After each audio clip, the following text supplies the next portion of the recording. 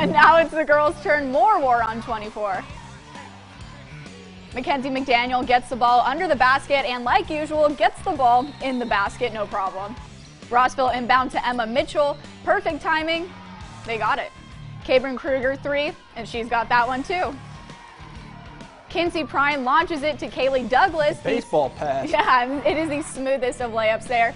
Shayla Rezek takes her time, gets around, and the patience pays off. McDaniel, well, she does it again, does it all night, really. Wow. The top team in 3A, Silver Lake, showing us why they're #1, winning 68-46.